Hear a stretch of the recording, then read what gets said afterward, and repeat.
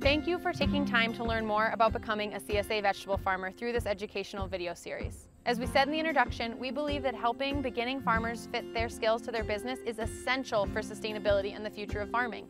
We hope working through these videos helps you find greater success, whether you choose CSA or another agricultural career. I know we've covered a lot of ground about annual vegetable production and CSA farming in the last 2 hours. In this final video, we will spend a little time summarizing the lessons learned throughout this series.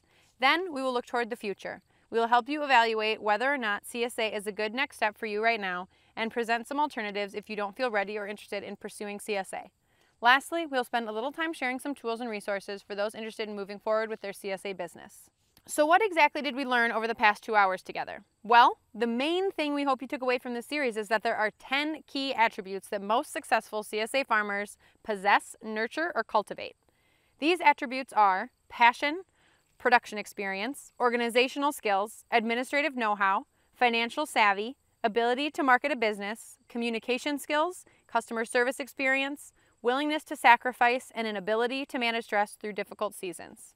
We learned that each unique skill set adds a tremendous amount of value to the business as a whole, and that collectively these skills predict the overall viability of a CSA farm. We learned that the best and most successful CSA farmers possess these attributes or actively work to foster them.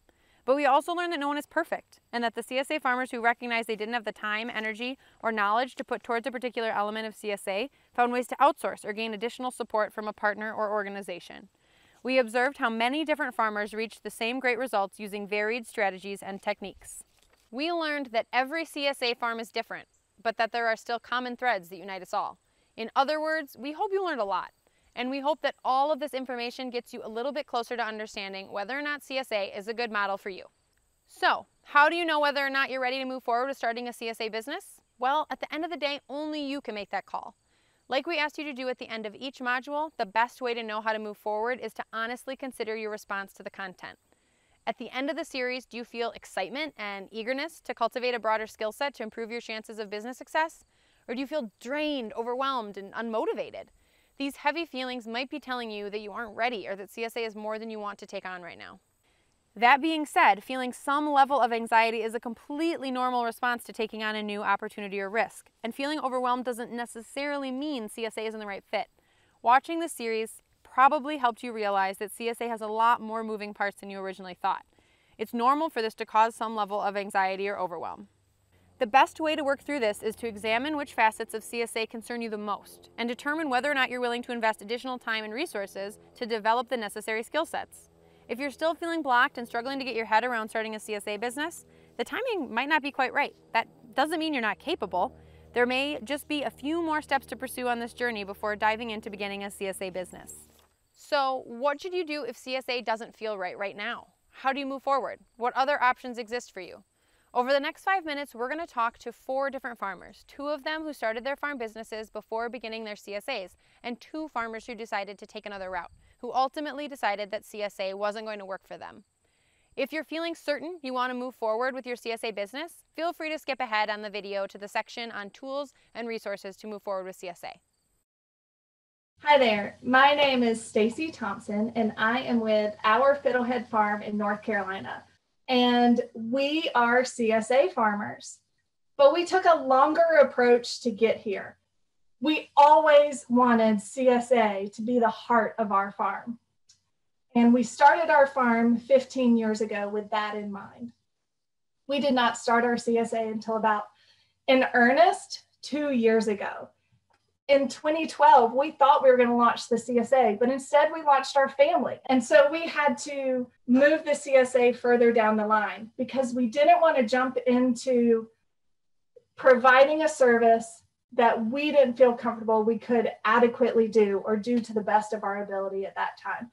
We were constant icons at the farmers market. We had set customers. We were very involved in our community and still are. It evolved to where our customers at the farmers market and through our restaurants were asking us if they could get a box of veggies every week. And we started with 10 families. And in starting that small 10-member CSA, we were very upfront with them and said, we want you to come alongside us in this, and they were willing to do that. So now we are 100% a CSA farm 10 years later.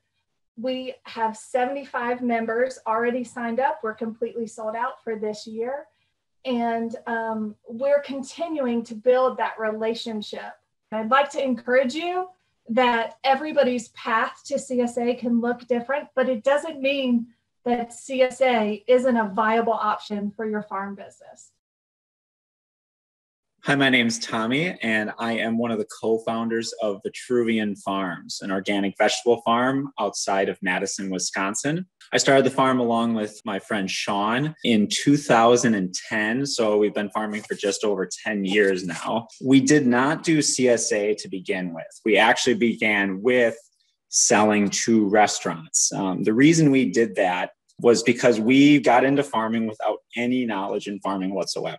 We kind of felt like CSA was a bit intimidating. We really didn't know how to grow anything. So the idea of growing 20, 30 different varieties of crops was a bit overwhelming in the beginning. So we felt like that our skill set did not align to that. So we began with wholesale because that allowed us to really focus on 1, 2 crops to begin with and do them, master them. And we did that for 4 years before we considered entering into the CSA realm. We got into it at that point because we felt like we knew what we were doing enough for a wide variety of crops. We've now run a CSA for, I believe this is our 5th, maybe even 6th year. We're shooting for about 100 full share equivalents per week. Hi, this is John Hendrickson, and I am an example of someone who was exceedingly passionate about community-supported agriculture from the very beginning. But when I started my farm, I opted to not start a CSA farm. We bought our farm in 1999 and started growing crops right away. But I knew at that time, based on my experiences, that I just did not have the wherewithal to grow 40, 50, 60 different vegetables. I didn't have enough experience. And then I also, knew firsthand about all of the work in terms of the organizing and the relationships with customers. I just knew that I especially given that I was doing farming part-time, knew I wasn't going to be able to pull it off.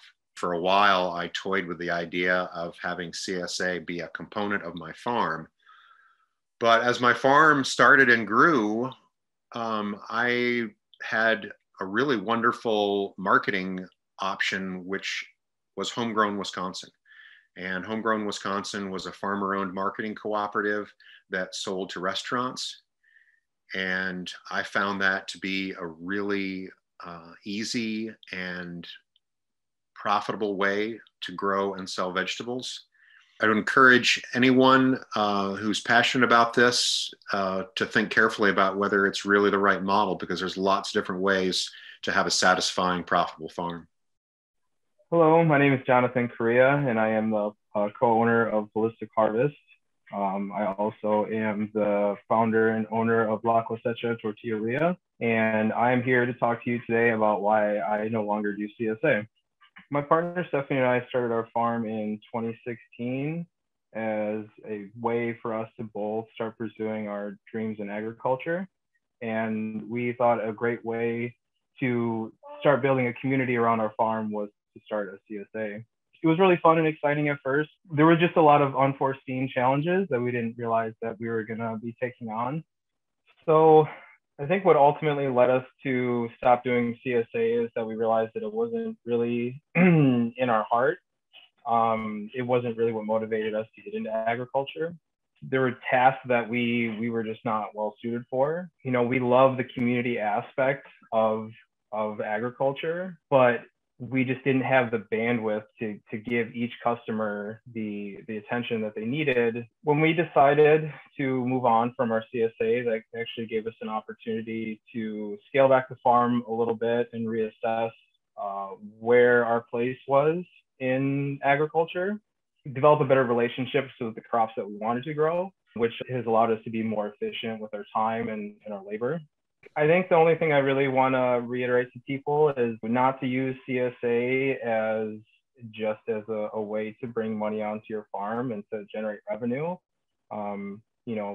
really know where your heart lies in agriculture and what motivates you. And I feel like if you wholeheartedly pursue those passions and those desires, that's what's gonna give you success in agriculture. For those of you ready and enthusiastic to begin a CSA, congratulations! This series has already offered many practical examples of successful CSA farms. Now you are likely wondering, what are some additional tools and resources for you moving forward? Excellent national organizations include the CSA Innovation Network, a CSA-specific group, and the Rodale Institute, a research and education organization with regional resource centers. Here in the Midwest, we also have MOSES, the Midwest Organic and Sustainable Education Service, which offers an expansive array of events, programs, and publications relevant to organic farming in this area. Beyond that, local extension agencies can be really helpful. There is also an online course recently developed by me, Lauren Ridgersdorf, and Corinna Bench of My Digital Farmer. We created CSA Quick Start in the spring of 2020 to help farmers learn step-by-step how to start their own CSA businesses. You can find it in the CSA Marketing discussion group on Facebook or by joining the My Digital Farmer email list. Lastly, we also encourage you to research CSA coalitions to see if there are any in your region. Here in Wisconsin, Fair Share CSA Coalition provides a bounty of incredible educational content and support to current and aspiring CSA farmers. Check out the CSA Innovation Network to see what coalitions or organizations may exist in your area. All of the resources mentioned here and many more are listed below in a resource document. It is crucial that aspiring CSA farmers recognize their role in the broader movement. It's not about being perfect or even exemplary at every aspect of CSA. All we ask as you begin your CSA farm is that you think about the expectations inherent in CSA and work hard to maintain a high standard to preserve the integrity of the CSA movement as a whole. The ultimate goal of this series is not just an increased number of sustainable farms, but also more thriving CSA farmers, more profitable market gardeners, and more farm entrepreneurs creating local food systems aligned with their unique skills and intentions. From all of this video's contributors, we wish each and every one of you the very best on your personal farming journey.